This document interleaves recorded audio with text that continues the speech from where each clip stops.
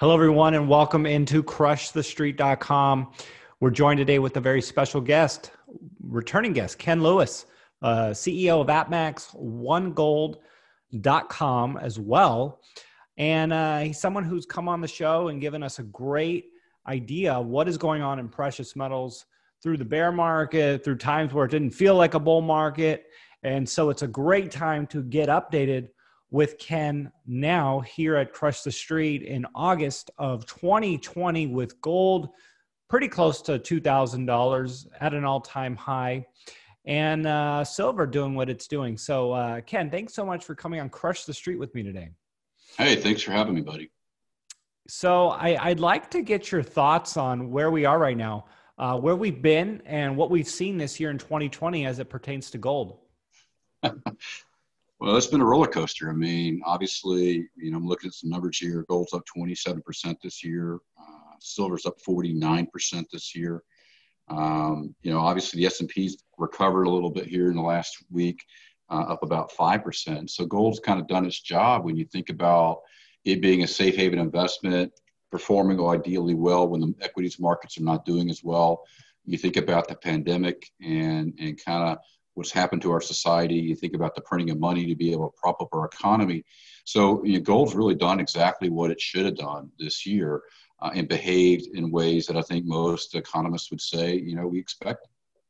Mm-hmm. Yeah, it was interesting. I was talking to a buddy over the weekend and I'm like, man, gold's doing good this year. And his perspective on gold was, well, that's not good. That's like telling me the VIX is up this, right now. Like, I don't want to, I don't want to, have you saying that in such a positive way, but obviously being positioned in it and, analyzing the economy the way it is and expecting certain things, it feels good to be on the right side of the trade. Right. Well, look, I mean, not only you get on the right side of the trade, you and I've talked about this before. It's a diversification strategy, right? It's having money in metals. If it's doing great, that means maybe some of the other investments aren't doing as well. If it's not doing so well, then probably you're killing it somewhere else. So it's really a portfolio strategy that I have always viewed precious metals. And even today, my family calls me up and says, should I own metal? I go, it depends. It depends on your circumstance. It depends on how diversified you are. There's just a lot of questions you have to ask to figure out whether it's the right call for a certain person at a certain time. Yeah. So what are we seeing this year in terms of volume, percentages? I mean, are you seeing spikes in volume or more? Is there more interest in gold and silver now with gold near $2,000 and silver, in the mid 20s than there was, 6 months ago, a year ago? Yeah. Well, look, I mean, this has been a great year for anyone in the precious metal space. Demand, it's as high as we've ever seen it. And when I say as high as we've ever seen it, probably order of magnitude 50% higher than our all-time high. So, and that's for physical demand. Okay. That's physical product shipped to the home, dramatically higher demand for gold and silver. Silver has had its run. As we all know, it really took off about 60 days ago in terms of how it's performed. It was a little late to the game, but we all knew it was going to happen just because it tends to move with gold. And silver demand just skyrocketed about 60 days ago as well. When we look at our business, the month of March and April March was an all-time high month for us. But I'm going to tell you, August is probably going to be the top 3 for our company in our history. So demand continues to be strong. Even, the last couple of weeks has slowed down a little bit as equities have taken off. And, people are becoming a little more comfortable with risk right now and jumping back into the markets, which, look, I understand with S&P hitting new records and things like that. So it's kind of tempered a little bit of the demand for metals. But even then, demand today in metals is still higher than it was running pre-pandemic. And so what does the ratio roughly look like right about now with silver doing what it's doing, gold doing what it's doing? Are more people interested in silver when they reach out to you? It's funny. I mean, we cater probably to the more higher net worth investor than some other physical bullion dealers. So my business tends to run about 70-30, meaning 70% of my revenue is gold, 30% is silver, in that general ballpark. And what you see is when silver makes a run, I might go down to 60-40, but I generally don't go much lower than that. And so have we seen our ratio of silver be higher? Yes, we have. until about a week and a half ago, 2 weeks ago, silver was really performing very, very well compared to what it was doing for the year. But again, in the last week, 2 weeks, we've seen silver kind of lit up a little bit again, and gold's taken off again in terms of the ratio of our demand. So with the gold silver ratio, where it's at, does it make sense to you that silver makes up only 30% of, or Of as our much demand. as 30% of your revenues? I mean, is that any sort of metric that should give investors some sort of insight as to where silver could ultimately go? It's a great question. I mean, my demand and what I sell, what my clients procure is probably not reflective of the more general gold silver ratio out there. It's more a nature of the type of clients that I do business with. But I do believe, and you have seen it historically, right? When that thing gets out of touch, right? Historically, I think the gold silver ratio is running in the 70-ish range, somewhere right in there, but that ballpark, I would say. I think we were getting as high as 100 to 1 not long ago. And then silver went on a run. I mean, I'm looking at it just in the last 90 days, silver's up 55.7%, right? And so it went on a run, and all it was doing was narrowing that gold silver ratio back to the mean. So, I do think if you go look at history and you look at how the gold silver ratio has performed, traditionally gold's the first to move and silver is second to move. And traditionally, you then revert back to the mean on the gold silver ratio. So, silver was a great investment, obviously, 90 days ago, if you were looking for a short a short win there.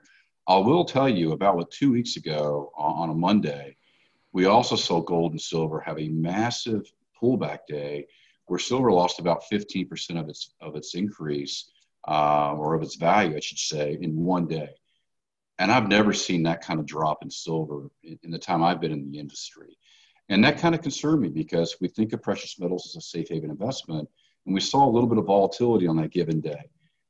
I have a theory on that. My theory is that you have less educated buyers in the market today than you ever had in the past. And I think that was an overreaction. I really strongly do feel like that was an overreaction. The problem is when people think about metals as a safe haven investment and you see that kind of volatility in metals, you start to think, geez, how is it any different than equities? So that one day, I do think it's been a challenge for us in precious metal sales, I should say.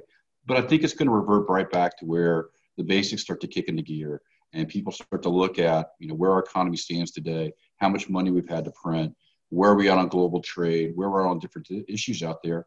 And I think you're going to still see the precious metals have a great position, at least for the next 6 to 12 months. Yeah, that's an interesting point you bring up there, and something that I think we all need to acknowledge, but also reflect on. If precious metals are that responsive to just a flippant retail investor, do you think that'll be the case longer term, or will there be greater economic forces that price the metals where they ultimately should be, despite, the emotions of us as investors? You nailed it. I do believe it's the second of what you mentioned there. I do believe we have, look, you read about all the different online trading houses and the amount of new customers they're adding this year. Amex is no different. Amex has actually we're going to probably add 150,000 new customers this year. Okay. We normally add about 80,000 in a year. So 150,000 new customers, an incremental 70,000 plus over what we normally do. We know there's a lot in that are not as educated, and they're maybe more reactive and not necessarily more strategic in their decision making in some of the investments they're making. So I do believe the numbers will eventually play out and that people will become more knowledgeable over time, and you won't see the kind of volatility you're seeing right now in at least in precious metals, at least. Ken, I don't like to corner my guests into price predictions and targets, but I'd like to ask you as to where you believe we are in this bull market. Are you optimistic that things are still in the early to middle stages? And what's your thoughts on that? Look, I mean, I have to be careful about giving advice, but what I do like to do is share what others are saying, and analysts tend to still be positive on precious metals. Look, I wrote down one thing I wanted to talk about today, and that was real interest rates. I was reading recently how the Fed may change their whole position on how they view inflation. and allowing inflation to be at levels much higher than they traditionally have done. I don't know if you've read about that recently. So it should come out this week, I was told. So right now they say their target's 2% inflation. Well, the reality is, I think now they're looking at maybe letting that number go higher. And traditionally, when it gets to 2% inflation, you start seeing changes in the way the Fed behaves. If we allow even 2% inflation, and then we look at what interest is running as a whole, you're negative now. You're negative on your dollars, right? The inflation's eating up any increases you're making potentially in making on your investments, I should say. And so, if real interest rates are negative, that tends to be a very, very, very good picture for precious metals. History has shown that. Go back and look at how precious metals have performed in negative real interest markets. They tend to do very, very well. And again, I like that's one of those things that really supports precious metals in the long term. Now, when we start to see inflation moderate lower and we see interest rates start to go up, that tends to be generally a negative for precious metal pricing and demand. So my gut tells me just on that alone, real interest rates, we're not going to see any changes in interest rates, in regular interest rates, anytime soon. We've printed trillions of dollars in debt. I just don't see how it can't be good long-term for precious metals.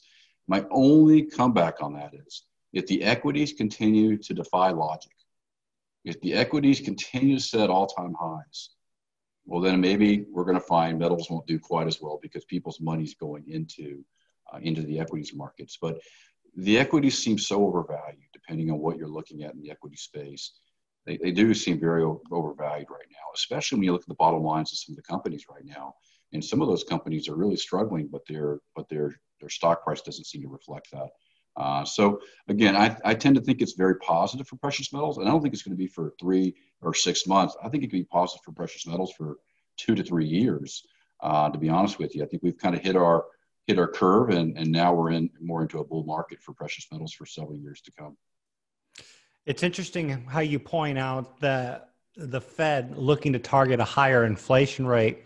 And it had me thinking, because even this morning, I was just looking at the history of, what we've seen governments do, remove gold from the dollar, in 1933 with Roosevelt, a revaluation so banks can pay back their depositors. And then, you had 1970, 71 with Nixon and the complete removal of the gold standard. Mario Draghi in 2012 with, the things that he did, and, the state of the sovereign debt crisis in Europe, and just, example after example of Right. Central banks and governments going to the next level to contain the crisis.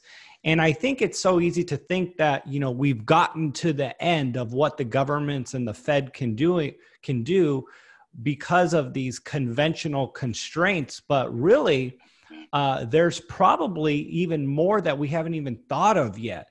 And so, what are your thoughts on this? The degree that easing and monetary policies can continue to expand to contain the current financial situation? Look, I'm not as well versed as you are, I'm sure, on this, but when I heard the Fed was going out and basically buying up equities, and propping up the price of our stock markets to a degree, you got to question what's going on there. Look, I know there's many more levers that the Fed can pull. You have to believe, though, that we've run out of a lot of those options at this stage. When you're out buying bonds and equities and other things to prop things up, it's getting tough. And I'm nervous about allowing inflation rates to grow any further. I am amazed, though. Look, I saw housing starts were up 14%, I believe it was, I read this morning. Just blossoming. Retail's doing very well in many, many scenarios. So in some ways, you see our economy really starting to come back strong. But how much of that is artificial? How much is that because the government's propping it up? It's a question I can't answer, to be honest with you. I do find the timing rather convenient with the upcoming election.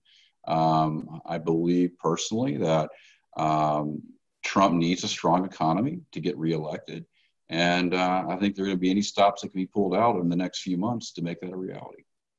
Right. Well, I think there's going to be a lot of back and forth on both sides to really create a fireworks show here which is going to provide for a lot of entertainment, I think, as we go forward the next couple months. So, which generally is good for precious metals, right? That's the thing we talk about here in our company is I don't really have a strong opinion on the election. I don't like to get into politics all that much. All I know is the uncertainty and the amount of drama that's going to come from that process is generally going to be good for safe haven investments. I just have to believe that. And, you know, history has shown, by the way, that if a Democrat gets in office, you see an exodus out of the equities markets and into safe haven investments. We have seen that in our company's history. So we know that's good for business. If Trump stays in office, he's still got to find a way to pay down all the debt that he's printed. So again, I think we're in for a great run for precious metals. I have no idea what the prices of metals are going to be, but I think we're in for a great run. And I'd also tell you real quick, I know we talked about our One Gold platform, our digital platform. That platform is going to do $200 million in revenue this year. So it's only 2 years old. And I think consumers are getting into metals that never thought about metals, 2 years ago. They thought it was too complicated and it wasn't for them, if you will. And the fact that platform with this app environment, making it really simple, allowing consumers to do 200 million revenue tells me more people are thinking about metals today than they ever did in our history, probably. And that's getting younger people in, which I think is great long-term. And I'm hopeful that metals as a whole can be a home in people's portfolio. And one of the things I like to acknowledge to my listeners is that we will eventually get to a peak in precious metals, right. The end of the bull market, a blow off top. And I want to talk about, selling metals and, the process of that. How easy is it? Is it inconvenient? Once you have the product, are you stuck with it? Because a lot of people have only bought and they've never had the experience of actually selling and dealing with the metal. And obviously it's probably nerve-wracking to stick your metal in a box and, hand it to some postman. So, talk to us a little bit about the process of selling precious metals back to a dealer and, how easy do you make that for people? Look, we spend a lot of time. Look, we like to think we're the best at serving a customer. And so we look for the pain points that customers face and we try to find a way to plug that hole, if you will. About 18 months ago, we rolled out a new program at AppMax, and some of our competition have copied it, but then they kind of pulled back from it. And what we did is when you call in, first and foremost, you're going to get a quote, you're going to get it quick. You're going to get a timely response. You're going to get someone to answer the phone when you call. But then also what we're going to offer you are a few things that we think help give you peace of mind. First is we're going to give you a ship label. And then we're also going to cover the insurance on the shipment. And that's very, very important. Think about it now. You're putting $20,000 in metals in a box. It's got to be so nerve-wracking for individuals. We give you a video on how to package it. We give you a ship label. We give you insurance. And then more importantly, it's next day or 2-day performance on the carrier, and you get paid within a day of us receiving the product. So from the time you make a phone call to dollars in your hand should be 2 to 3 days max. And we think that's super, super important because the longer that duration goes, the more nervous your customer gets, right? They have metal they just shipped out. They're wondering if they're going to get paid for it. They're wondering if someone's going to say the metal's different than what they thought it was. They're wondering if they're going to be taken advantage of in general. Our business on the buyback side is funny. We're setting all-time records on the buying side, but we're also setting all-time records on people selling to us right now. Which is just amazing because there are some profit taking being done out there, right? There's people that got into metal at $1,100 and $1,200 gold, and now they're at $1,900. There's some really nice profits for them. So yeah, I think it's very, very important. And there are some other retailers that offer similar services to us. I don't think there are any as large as we are, and I don't know if there's many out there that can pay you guaranteed within a day of receipt. I think there's very, very few and far between. But probably the most important thing is a lot of people don't know what they own, and they need to be educated on what is it this worth and why is it worth that. We take the time to try to educate you through the process. And honestly, there'll be times we'll tell you, you may want to find someone else to buy that from you because that kind of product is really not really up my alley, and that's rare. That's very rare, by the way, that happens. But we want to educate you because there may sometimes be better options for you out there than what we can offer you on our process. So, and what would that be? Is that a product that maybe somebody else is unique to another company? You know, it has a stamp of another bullion dealer. Would you not sell something as the stamp of another bullion dealer, for instance? You know, what would that be? I'll actually even take anyone's metal, by the way. I'll just sell it to secondary. It doesn't bother me at all. No, it's typically graded product that has a very high premium to its metal value. It's very unique. I've grown my assortment. I'm up to almost 30,000 products on my site. I'm trying to sell more graded and numismatic kind of collectible products, but there's some products that are just not for me. You got an ancient coin that's got really no precious metal content to it that's worth $25,000. I'm going to look it up and go, that coin's worth $25,000, and you're going to expect me to pay you $23, $24 for it because you want to get maximum value. And I'm like, that's really not my kind of product to play in. I don't want to tie up my capital in a product I can't sell easily on my site. I would tell you probably to look at an auction site or an eBay or someone like that can probably be a better home for a product like that. Now, again, we're trying to buy more of that product, but there's just some exceptions out there that we can't really handle, and our site's not really designed to handle that kind of product. Sure. Ken, if you would, and I think we kind of did this a little bit just now, tell us a little bit more about AppMax, maybe what separates you guys, and of course, onegold.com, and, how investors and people can interact with you and AppMax Sure. specifically. Look, both companies, 4.9 out of 5 on the ratings. We pride ourselves in service. That's the number one thing I want any listener to walk away with is you got a problem, you call us, you're going to get taken care of, period. Hands down. Highest integrity in the industry by far. We're celebrating our 20-year anniversary this year. Very proud of that. You don't get to be in business for 20 years and do the volume of size that we do without being good at what you do. We've done over $12 billion in flow on our AppMax platform now. We have over 1.9 million customers. So my main thing is you can trust us. We're going to take care of you. We have a great user experience on our website. We've actually just rolled out a new app as well for AppMax. And on the OneGold side, we're just trying to be disruptive in a space that, frankly, we're trying to find new ways to get people into precious metals. And it's got that 24/7 immediate kind of instantaneous. I can get in, I can get out in a matter of moments notice, and I can convert to physical with a couple of clicks and have it shipped to my home. And I think that business is proving to be on point. I'll tell you, we look at app review scores. We've actually had 80,000 downloads of our app in 9 months. We just launched it in January, 80,000 downloads. And we watch our review scores and what do people think. And you compare it to anything in the market. I won't name brands. I don't think that's appropriate to me to do that. But you look at any comparable product in the market, it's just not getting the positive feedback that we're getting on OneGold. So again, give us a run, try it out. Either way, AppMax or OneGold, we're here to support your needs. And more importantly, we're here to take care of you through the process.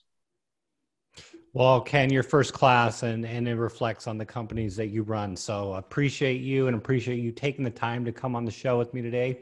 And once again, educate us on what is going on in precious metals and in the market. So thank you so much, sir. All right, man. Take care, buddy.